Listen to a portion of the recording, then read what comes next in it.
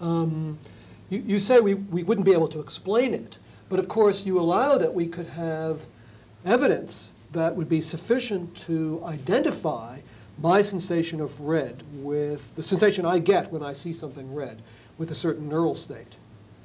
And we could have evidence to identify the sensation you get when you see something green with a certain neural state in your head. But then what if those turned out to be the same neural state? The one you get when you see green is exactly the same as the one I get when I see red.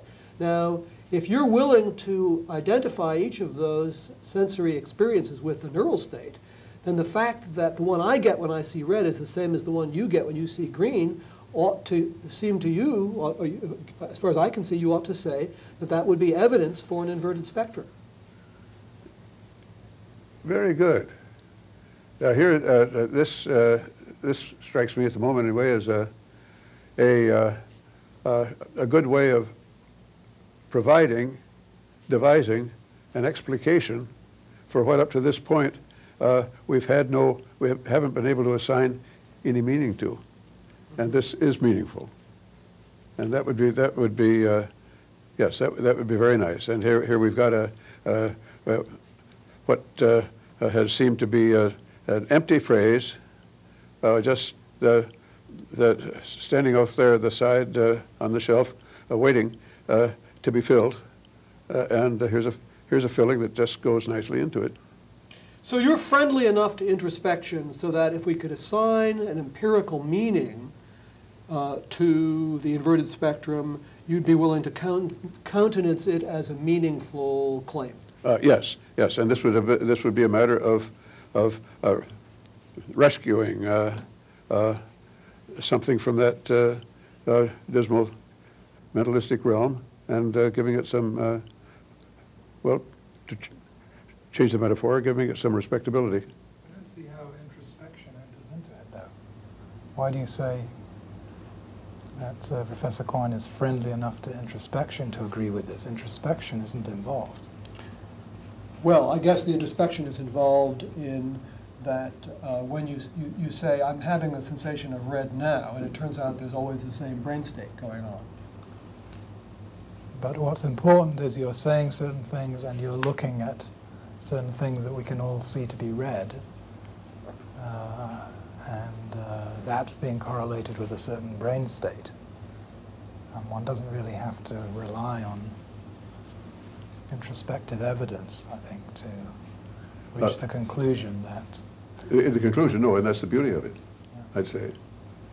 That we start out with the problem in introspective terms, but it turns out, well, it's just a matter of this person having the same neural state when he looks at a live lobster as the other person does after the lobster's been broiled and changed from green to red. Good example. So, as far as you're concerned, the inverted spectrum is a meaningful hypothesis relative to this sort of neural instantiation of it. Yes. That looks all right to me. Professor Quine, I'd like to ask you to comment on an argument that's been given against the claim that physical science, physics and physiology and so on, can tell the whole story about experience. It's the so-called knowledge argument developed by the Australian philosopher Frank Jackson. So a quick review of the argument. We imagine a scientist. I think the scientist is called Mary. Mary is allowed to know everything there is to know about physical science, including everything there is to know about physiology, and certainly everything there is to know about the physiology of vision. But Mary has learnt all her science from books and from black and white television, so there's something surely that Mary doesn't know, which is what it's like to see red. So that seems to mean that the full story about the physical science simply doesn't tell you everything there is to know experience, because Mary knows the full story about physical science, but there's something she doesn't know about experience, namely what it's like to see red. What's your response to that argument? Yes, good. I think it's the same, essentially, namely, my response would arise again from my empiricist commitment, my empiricist leanings. that if one can't devise anything in the way of a program of experimentation, something that would lead to decisive observations, I can't see any other way of providing meaning to a question. And here's the sort of, again, the same phenomenon that we had with the inverted spectrum, namely, it does seem to make such good sense to say that Mary's missing something. It seems to make such good sense to ask, as Tom Nagel did, what it's like to be a bat. But seeming to make sense doesn't necessarily imply making sense. And so the question is to devise a criterion. Now, we just had from Ned a suggestion of how to do just that in the spectrum case.